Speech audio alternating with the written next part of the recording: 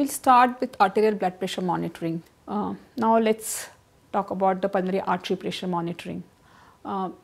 Since over last 2 decades, the use of Swan-Ganz catheter has gone down tremendously. Now it's practically the use of it is restricted only in the perioperative setting in the cardiovascular theatres.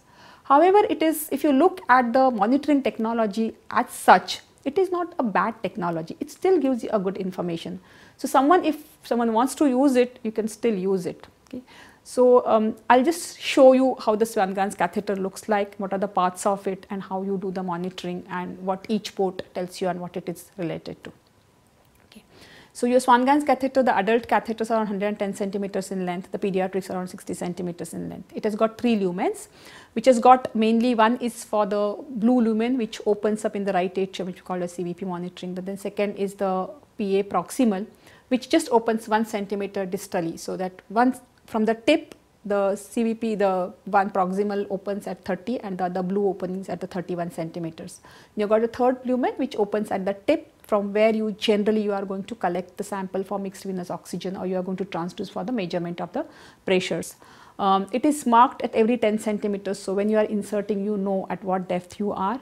It is a balloon inflation volume is 1.25 to 1.5 cc's, and as I have mentioned when I was telling you about the Swan-Ganz catheter, always see to it that your catheter gets wedged in position only after you have inflated it to the full volume.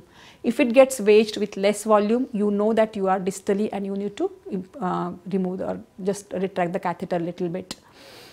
Some catheters do have provision for pacing. As of now in India, they are not available widely, they are available abroad, and then some catheters have got the continuous cardiac output monitoring that I showed you. Now I will show you the Swan-Ganz catheter and the setup of Swan-Ganz catheter. Many of you may not have used it because in current last decade the use of Swan-Ganz catheter has significantly fallen.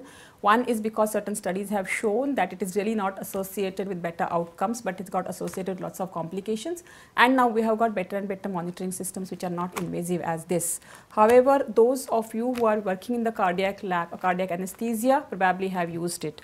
I'll just show you what is the parts of the Swan-Ganz catheter and how it comes. The Swan-Ganz catheter generally comes as adult and pediatric as well. The length varies from 60 in pediatric to 110 centimeters in adult. So this is the adult Swan-Ganz catheter. It has got a tip and a balloon at the tip. It has got markings at every 10 centimeters. So 10, 20, 30, 40 to guide you to know the depth that it has.